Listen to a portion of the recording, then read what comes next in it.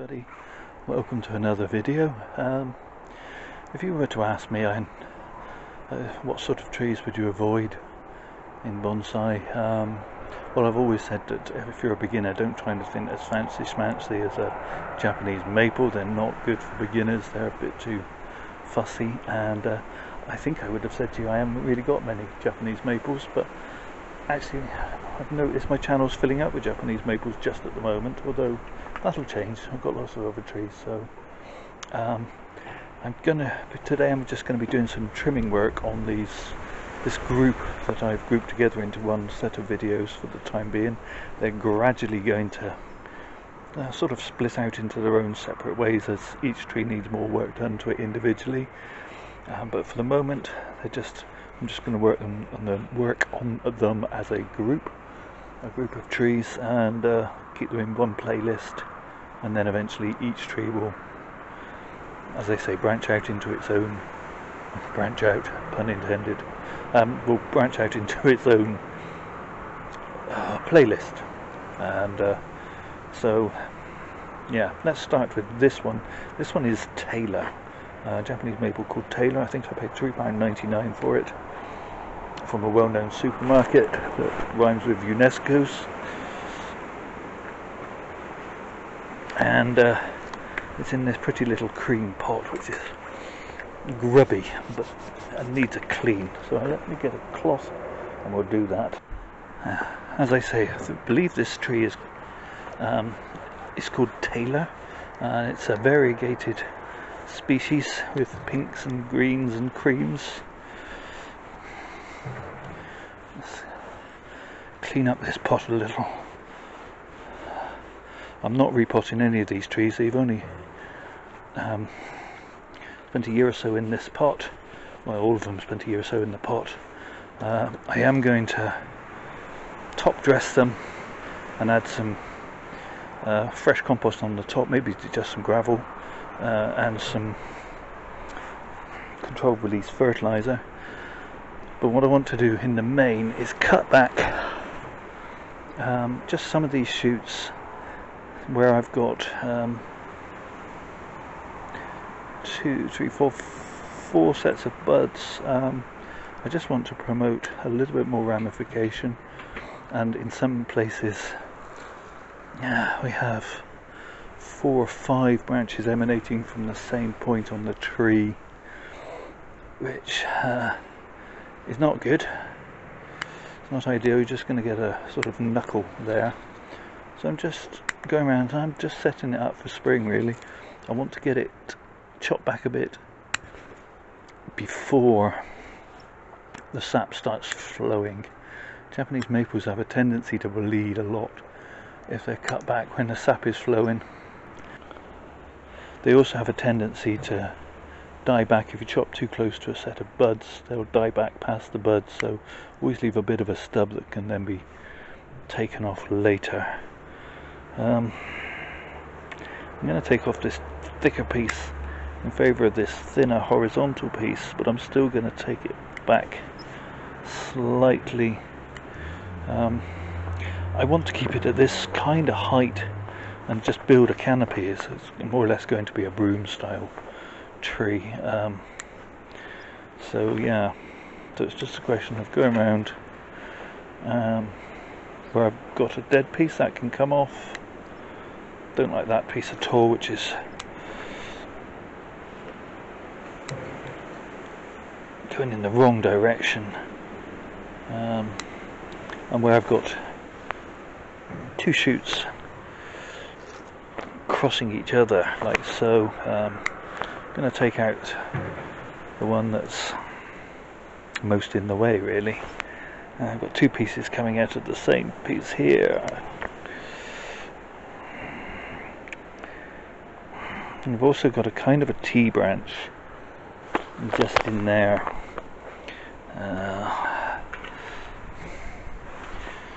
Just here, which I don't like. I'm going to remove that because I have a branch there. I'm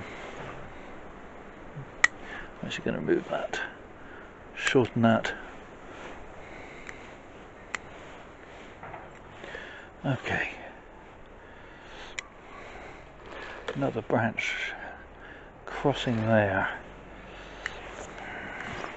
and a dead piece.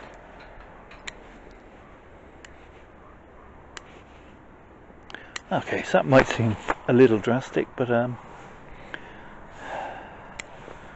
think that'll get it set up. We'll get some back budding hopefully,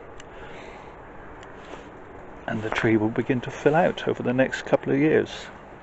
Okay, so here's the first of two Orange Dream Japanese maples. Again, these were bought as $3.99 trees from that well-known supermarket, and again, all I'm going to be doing is shortening back some of these pieces that are going in the wrong direction or have grown a bit leggy, or I have too many pieces coming in or one spot, and I want to shorten this down just a little bit.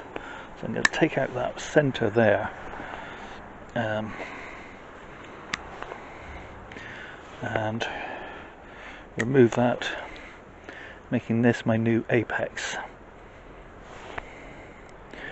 So I'm actually quite pleased with this tree. It's done quite well, but I've still got a couple of places that pieces are coming out in the wrong spot.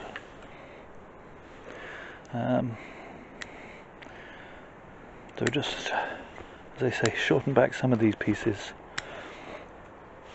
And I think like this that's crossing can go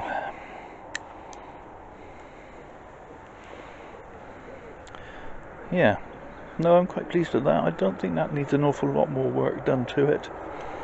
There's a piece there that could come out, and that's better.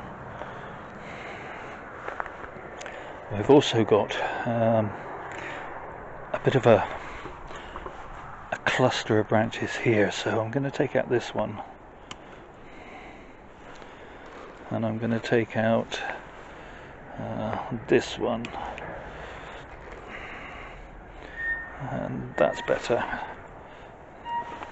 That should prevent any unsightly bulges just there.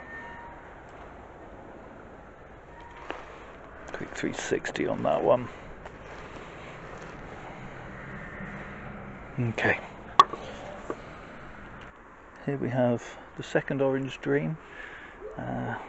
This one, again, it was $3.99 from that supermarket. This is my front, but it has a lot more boring straight branches than the other one, so I'm going to shorten some of these back quite considerably.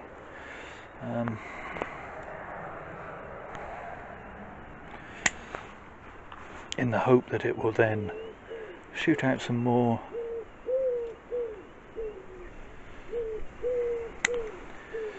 and give me a more interesting ramification with more movement and less of these terrible straight pieces with 2 or 3 branches all emanating from the same point. I'm going to shorten that right back. Shorten that right back.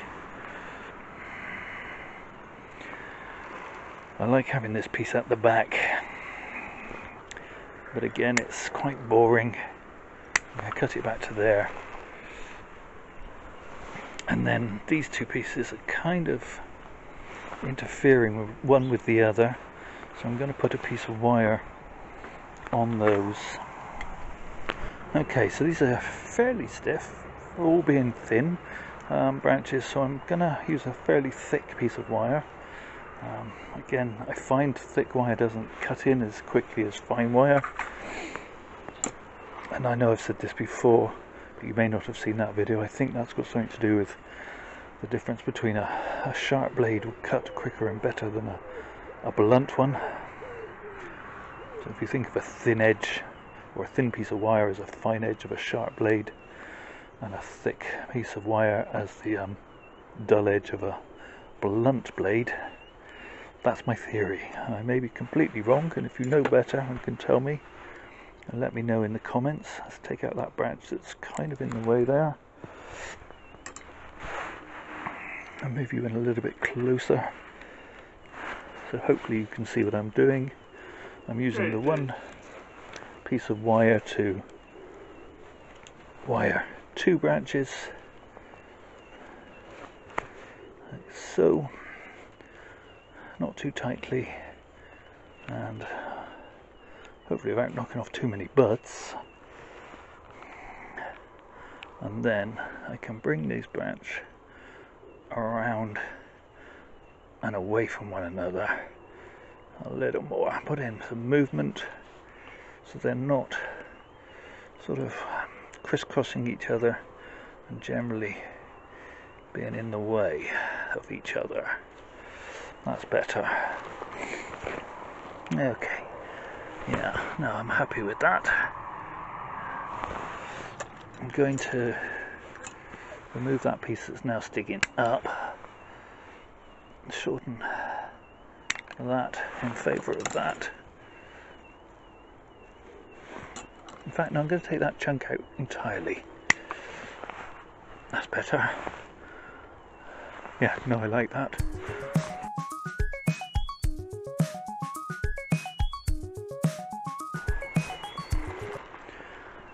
Okay, so the tree now seems unbalanced in the pot because I have shortened this branch, and I do want it to fill out more, and this branch has come down lower, so, but because the trunk is sweeping in that direction, I think as this begins to fill in, it'll be better. I'm going to shorten that, and I'm going to take out that piece. As I say, by doing it this time of year, there is less chance of a disastrous bleed. Japanese maples can bleed badly if they're cut at the wrong time of the year. So there we go. I'll give you a quick twirl of that one. This, again, $3.99, is emerald lace. This is one of the lace-leaved maples, and it really hasn't got a huge amount going on for it at the moment. I've got a couple of T-bar arrangements here, and I think these branches are too low anyway, so I'm going to remove those. And then I'm just going to shorten everything back to just above a set of buds quite drastically. I'm hoping that the tree will respond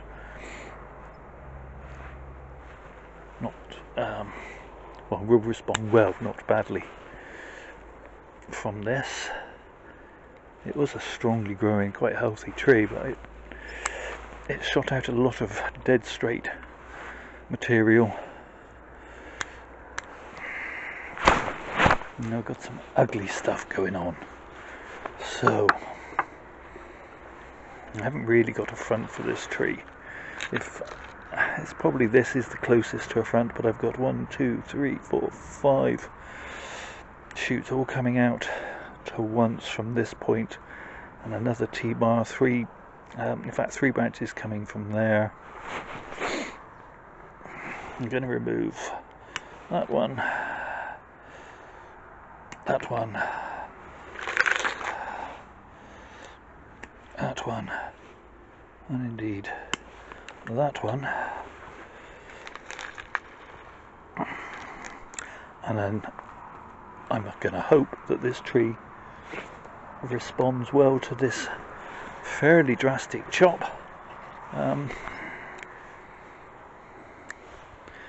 by throwing out lots of new buds. And another quick twirl around. No, I've just been no, I've got that absolutely wrong. That is not the emerald lace. Reading my own handwriting upside down. This is one I've grown from seed that had a superb red colour. So anyway, everything else stands. It grew in all the wrong directions and shot out long straight growths, but it did have an absolutely superb red autumn colour, which is why I chose it. to be from a batch of seedlings to work on into more of a tree. So yeah, not emerald lace, grown from seed. This is emerald lace, as the label says. And again, as I recalled, it did have lots of shoots all from the same point. Bit of a graft here, but it's not terribly ugly, and it has the most delicate leaves, which I really liked. So I'm just going to start removing some of these branches where I have several branches growing out in the same direction. And maybe shorten back the top, get rid of that.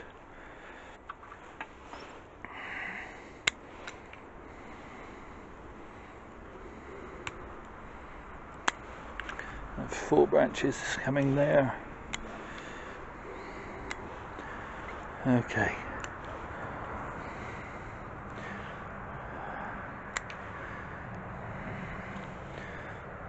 I'm a little bit drastic again, but I think it'll survive. I'm not going to touch the roots, so hopefully it will just take off as the weather and light improves as the year goes on and we hit spring. Some interesting movement, but little else going for it in terms of branching at the moment. Hopefully it'll make up and do something nice this year. But you can't have everything all at once. Okay, so I've got my trusty little tray to contain the mess and my trusty little nylon brush, and I'm going to scrape away some of the top layer of soil without hopefully disturbing it too much. And then I can give a generous sprinkling of continuous release fertilizer, like so, and then I'm going to overtop that with some regular potting grit, which I hope will stop some of the weeds. Looks nice. It kind of stops some, a build-up of moss, which I really don't like. Just aesthetically, it's not a I don't think having moss on your trees is bad. It just, I don't like it. That's that really. So I'm going to do that with all these trees, and hopefully, as I say, that sets them up to get away nicely in the spring. More videos to come in the summer with them.